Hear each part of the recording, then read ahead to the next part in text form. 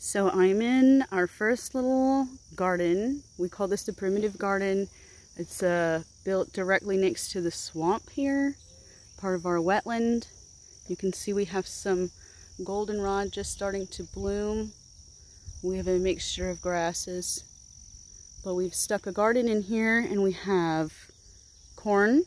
This is the first time I've ever somewhat successfully grown corn. It's not as big as the corn in the farmer's fields, but it's got tassels and it's still here.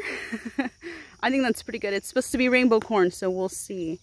And then right here we have a little sunflower. I stuck a whole bunch of rogue sunflower seeds and here and there at the ends of each of these poles that these beans are climbing up. These beans have done okay. They've not done as well as the beans that we have growing in containers with fertilizer.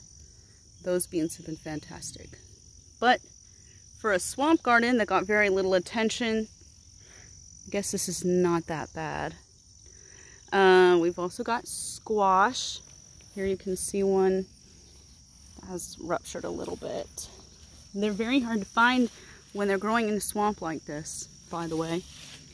No kidding, right?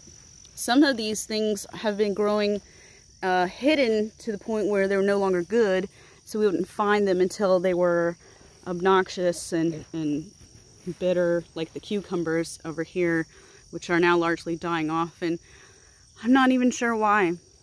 We put cardboard down, and then we put dirt on top, and then we put straw, several layers of cut grass, and so it has very shallow roots and very poor fertilizer, and like I said, it got very little attention. It basically was left to do its own thing for the most part. We have tomatoes here, you can see. None of these have any support, and they're doing okay.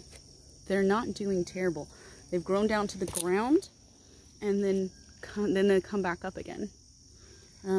We have some purple basil in here, and you can see it intermittent here and there, and it's doing quite well. Nothing's eating it. And then over here we have peppers, which have hardly grown. I don't see any buds. Oh, these ones have a little buds, so, oh, okay, maybe we'll have some peppers soon. One or two, possibly. And then we have a decent sized little watermelon here, and here, and here. But they'll take quite a bit longer still. The squash, beans, and corn Three Sisters garden is doing okay. It's interesting to see how it all grows together. The corn is in a row, so it's not really interspersed. It's not really allowing the beans to grow up it, but we can see the timing of it, I bet, on a better garden will sync up and work beautifully. So the cucumbers, they end up looking like this if you don't find them in time. They soaked up a bunch of water and then got very bloated and bitter quickly and changed. So they maybe were in their prime for a few hours at some point in the night. I never would have seen it. Then we have a little surprise. This, the weird looking thing, is a trombone squash. And I have a whole bunch of them. And they're doing okay. They were supposed to climb on this trellis, but we never got around to putting the netting on, so that didn't work out very well. But I've attempted to stick some of the vines back up there.